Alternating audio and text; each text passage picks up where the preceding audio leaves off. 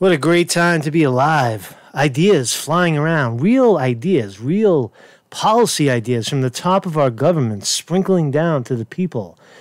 Brilliant ideas, free college tuition at city and state universities, and deleting student loans, deleting student debt completely, $1.7 trillion. Take it, throw it in the garbage. That's what one man is talking about today. One Bernie Sanders hit the steps of Congress. There he is. He's on the he's actually on the House side. I don't know what the hell he's doing on that side. That's the backside of but anyway, so I guess because of Ilhan Omar and all that, whatever, or just maybe a better view. So one Bernie Sanders, I'll play the whole thing in its entirety. It's not 39 minutes, about 8 minutes. And Bernie Sanders knocks the skin off the ball. This is ideas, right? If you don't like Bernie Sanders, that's fine. But listen to you must love the idea that a college education in this country should be, somewhat of a guarantee, somewhat of a right, right? And not exit college $200,000 in debt. Right? It just makes perfect sense. So let's watch the man, the myth, the legend, one Senator Bernie Sanders. I'll come back with commentary at the end. Thank you all very much for coming out today. You might have to turn it up a little. I don't often use the phrase, but today we are in fact offering a revolutionary proposal. A proposal that will transform and improve our country in many, many ways. In a highly competitive global economy, when we need the best educated workforce in the world, this proposal will make it possible for every person in America to get all of the education they need, regardless of their financial status. This means not only a college education, but the right to enter a trade school, the right to learn how to become a carpenter or a plumber or a sheet metal worker and get one of the many important jobs that keep our society going. In other words, we will make a full and complete education a human right in America to which all of our people are entitled. This means making public colleges, universities, and HBCUs tuition-free and debt-free by tripling the work-study program, expanding Pell Grants, and other financial incentives. Today, we are entering a proposal which will allow every person in this country to get all of the education that they need to live out their dreams because they are Americans. Further, in the wealthiest country in the history of the world, it is simply not acceptable that our younger generation, through no fault of their own, will have a lower standard of living than their parents, more debt, lower wages, and less likelihood of owning their own homes. That is why this proposal completely eliminates student debt in this country and ends the absurdity of sentencing an entire generation, the millennial generation, to a lifetime of debt for the crime of doing the right thing, and that is going out and getting a higher education. 10 years ago, the United States government bailed out Wall Street after their greed, their recklessness, and their illegal behavior drove us into the worst recession in modern history. Today, the major Wall Street banks are larger than ever, their profits are soaring, and their CEOs receive huge compensation packages. Our proposal, which costs $2.2 trillion over 10 years, will be fully paid for by a tax on Wall Street speculation, similar to what exists in dozens of countries around the world. The American people bailed out Wall Street. Now it is time for Wall Street to come to the aid of the middle class of this country. This Wall Street tax will have the added benefit of controlling Wall Street recklessness and reducing the likelihood of another major economic crash. In 1944, as World War II was coming to an end, the U.S. government did the right thing and passed the GI Bill, which made higher education free to all of those who served in the armed forces. That act not only improved the financial well-being of millions of men and women, but it also laid the groundwork for a great expansion of the American middle class. In the 1960s and 1970s, the federal government and state governments invested heavily in higher education, with the result that college tuition was virtually free for millions of young people.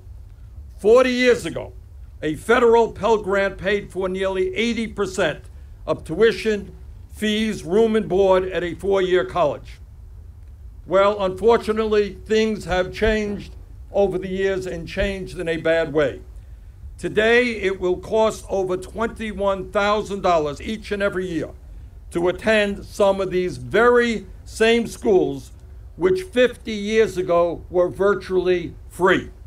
Today, Pell Grants cover only 30% of college expenses. And here are the results of federal and state higher education cutbacks. Today, the average college senior graduates with about $30,000 in student debt, and 1 out of 6 seniors will graduate with over $50,000 in debt. The situation is even worse for African American and Latino families. And at a time when we desperately need more doctors and dentists and nurses, those who are graduating medical school and dental school and nursing school are finding themselves in some cases with $300,000 or $400,000 in debt. And here is a sad truth, another sad truth regarding this whole crisis. Many students are dropping out of college, not getting their degrees, and yet they still find themselves with tens of thousands of dollars in debt. Let's be clear. The millennial generation was told that the only way they would get the good jobs available is if they received a college education. Unfortunately, that turned out to be bad advice. It was wrong.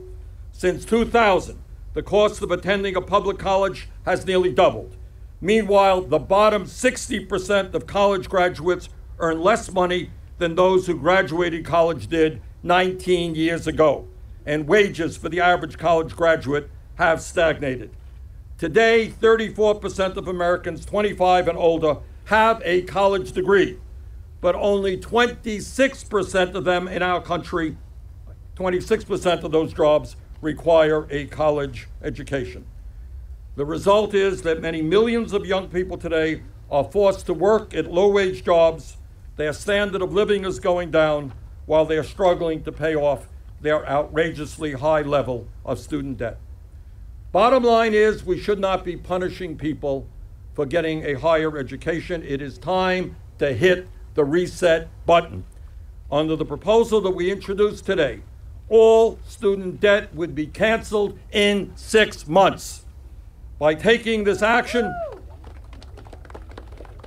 we not only provide immediate financial relief to 45 million Americans who have $1.6 trillion in debt, but we will be improving the entire economy. According to a recent study, canceling all student debt would add an estimated $1 trillion to our economy over the next decade and create up to 1.5 million jobs. Let me just conclude by giving you a tale of two crises. 10 years ago, because of their greed and illegal behavior, Wall Street banks were on the verge of collapse, and the United States Congress, with taxpayer assistance, came to their aid. Well, now we got millions and millions of families in this country who are struggling with outrageous levels of student debt. And maybe instead of just worrying about Wall Street, we start worrying about those families and that generation and give them a break. That's right. So this is for those families, this is for those young people, this is for the economy, and this is for justice. And that is what we are proposing. Thank you all very much.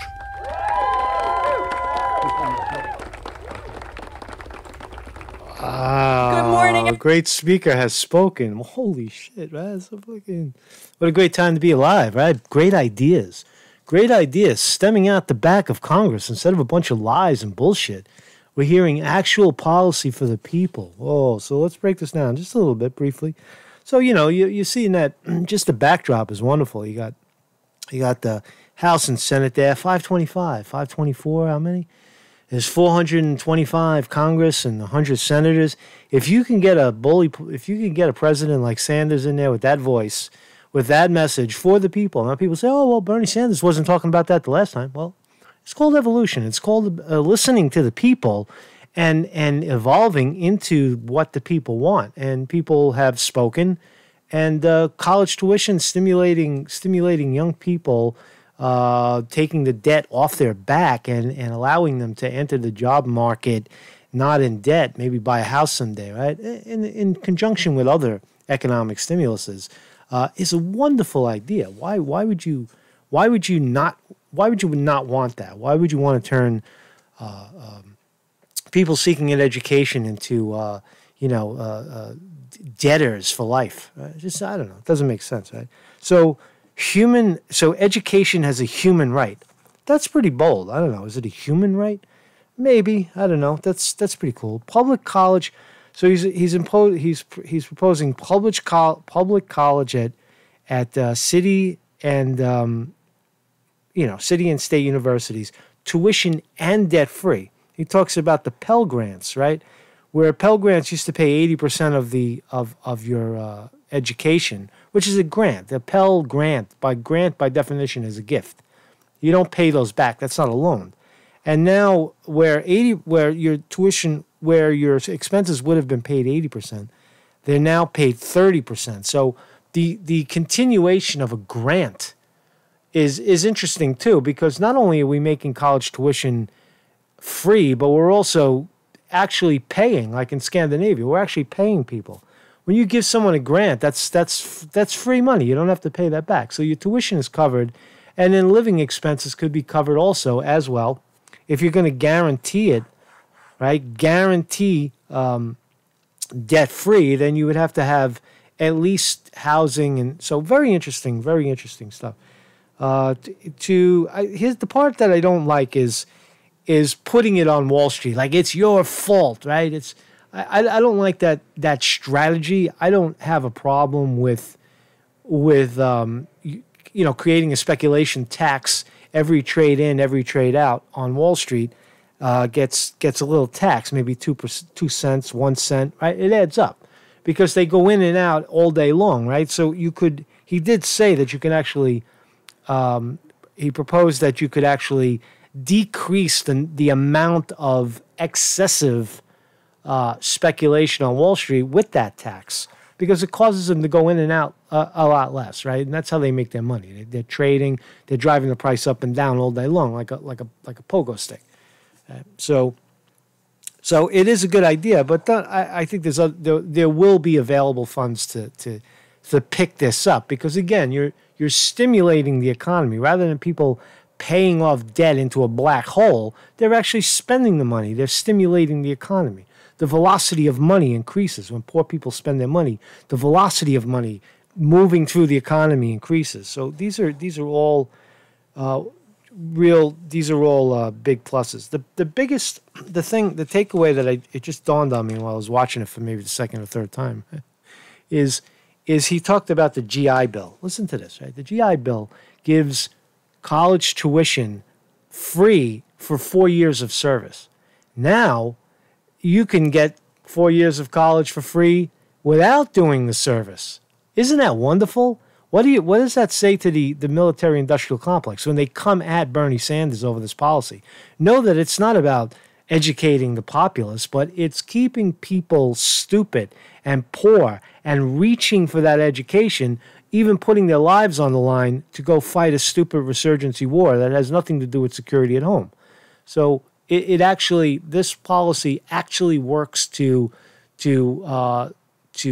deflate the military-industrial complex by not having a steady pool of poor people looking to join just to get a college education out of the deal. So you may even see a you may even see a decrease in military enlistment. Wow, what a great idea. A great idea. Oh, no, it could never happen in America. No, America, it's too greedy. The system is too broken. Everything is corrupt. It's so bad. But again, if the people, the government is the people.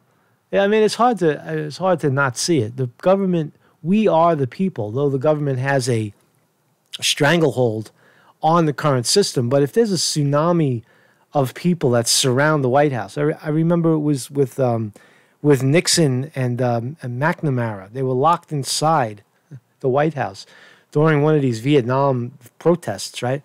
And Nixon turns to McNamara and he says, Bob, they're gonna come in, they're gonna knock the barricades down, they're gonna come in here and get us. See, that's where you want your politicians. You want your politicians nervous. You want your politicians scared of the people. The people are in charge, or they respond to the people, rather, because it's easy to just, look out the back door and take the donor money. So these are great ideas. Right? Trump, one-term president. Let's go. You sat on the ball. We gave you your 4 years. Wrecking ball, Mr. Lock 'em up, Mr. Drain the swamp, Mr. Build the wall. All right, come on. Let's go. Let's go, Chucky. It's time to go, man. Time to go. One-term president. Let's get a Bernie Sanders in there as a candidate. We've got to overcome the margin of cheating. I don't discount the margin of cheating. I know the Democrats are gonna, they're gonna take that corporate money and they're gonna blame Sanders for everything. He's a socialist. He's a communist. He has Russian ties. He had his wife, and his wife is a fraud and a fake. And then he took the money. Hillary Clinton fucked his ass. I know the whole loop. But the thing about it is, and it also occurs to me that maybe it was a good thing that Sanders lost the first time. Maybe it was a good thing that Sanders. How many people would get cheated like that and come back and try again? How many people would most people that I know and most people that I followed that were my heroes in this storytelling have all become bitter and old and went away. They disappeared. They drove themselves crazy. But Sanders is still there fighting. Maybe he knows something we don't know. Maybe he has a very unique vision. And is really the fighter that we need. And because he lost, right? So what? So now he's still here. He's still voicing these ideas. Still voicing the ideas. Now, I know people say, they look and say, Conte, what happened to you? You've moved so far to the left. You're blinded by socialists. Goddamn, you're a commie. You've become a commie. That's what you say, right? I don't know. It's like in the music industry, right? You hear, there's music, right? Like I remember and I'll end on this. As a kid, right? I would listen to classic rock, and I would listen to Pink Floyd, and I would listen to Led Zeppelin, and The Who, and all my heroes, Queen. Oh, fucking great music, great music out of the 70s that evolved from the 60s, and this sound of classic rock was so larger than life. And then all of a sudden, one day, I was sitting there listening to Pink Floyd, right? And I hear this song by the Ramones, right? I'm like, what is that? What is that? And suddenly, in hearing the Ramones for the first time, immediately 70% of my albums were obsolete. Like it's just a profound thing happens. And it's just like that. Pow. It's like a light switch goes off. Right? And that's all I'm saying. It's not that I see America as a cesspool and a shithole. I see it as something that has room for growth. And an idea man like Sanders coming along is, in my view, the Ramones.